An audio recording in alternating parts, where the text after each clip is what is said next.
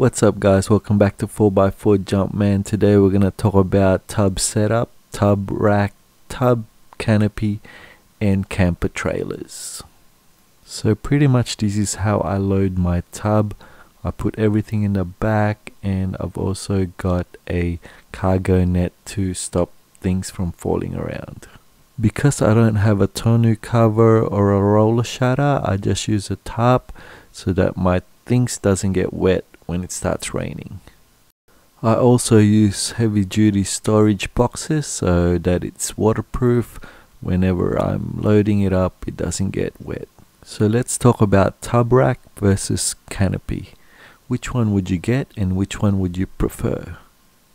So having a tub rack, you can do a whole setup from $500 to $2,000. It's a very budget friendly option and you can put so much accessories on the tub rack. You can even put a rooftop tent and also accessories on the sides.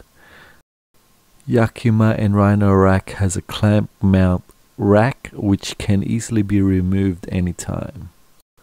The cons about having a tub rack is that it's not water sealed and you can't hold big items such as dirt bikes and other big items depending on the height of your rack. So the next one I'll be talking about is a tub canopy, and this canopy is inserted on top of your old tub and it's a lot budget friendly than a tray canopy. So the good thing about having a tub canopy, it's budget friendly and it's good for touring. You can add 12-volt setup, a fridge with slides and drawers, and it only costs around $5,000 to $8,000. It also can be sealed and waterproof. You can also install a rooftop tent as long as the canopy has a heavy-duty roof. So the cons for having a tub canopy: there's no room to hold big bikes or motorbikes in the tub, and you cannot put any big items on the open tub anymore. What do you guys think? Comment below if you prefer to get a tub canopy.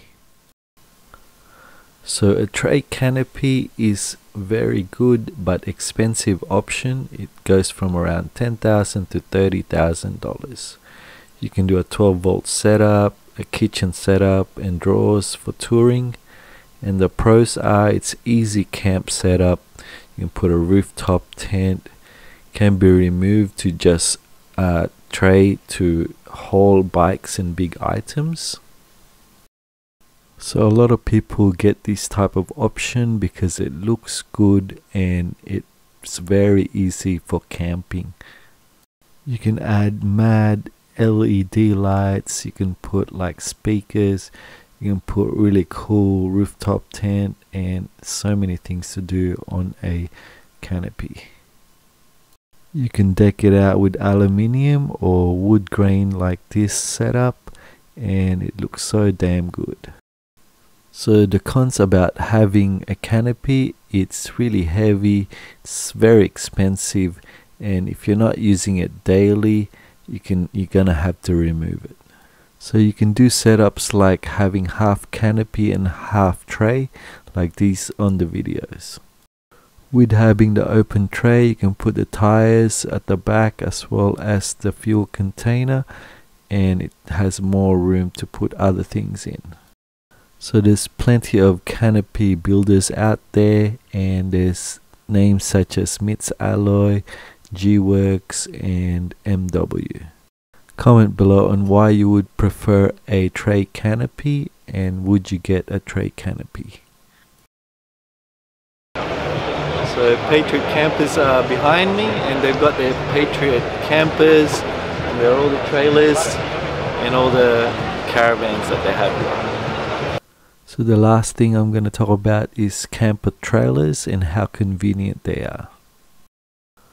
Although this is another expensive option, you can park it in the garage when you're not using it. Patriot has really good camper trailers and they use quality products and it's good quality and it can stand off-roading.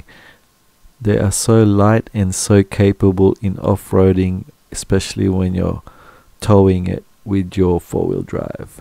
So if you do get a camper trailer, it's a expensive option. It can go from $15,000 to $50,000.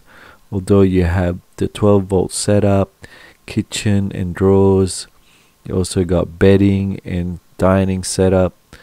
The pros about it is that it can be detached and towed, easy to camp setup, and it can be kept in garage when not in use.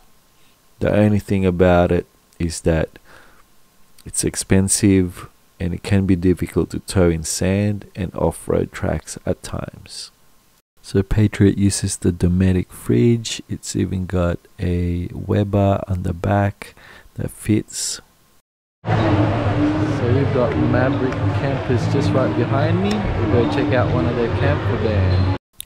So Maverick is another camper trailer brand, and it's made in Australia, and it's been seen in four-wheel drive 24/7, and they use this when they're going on off-roading, and it hits the hard tracks, and even under the water it's fully waterproof. So this one has the outdoor kitchen, it's got the stove, it's got the sink, and it's pretty much easy to set up.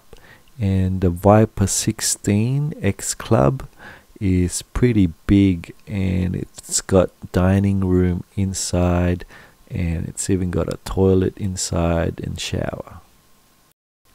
I really like the LED light that says Maverick. It's a nice feature when you walk in.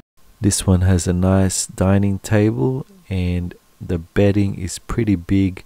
The height of the roof is pretty high because I'm 6 foot. This one has tons of space, and then you've got drawers on the side, and I can even see the toilet right there with the shower and sink. And on the kitchen, it's got a nice touch and finish, that nice timber and gloss look. Comment below if you prefer a camper trailer. There you have it, guys. Tab rack versus Canopy versus camper trailer. Which one do you prefer, and which one would you get? If you like this video, please like and subscribe to 4x4 Jumpman, and I'll see you in the next one. Peace.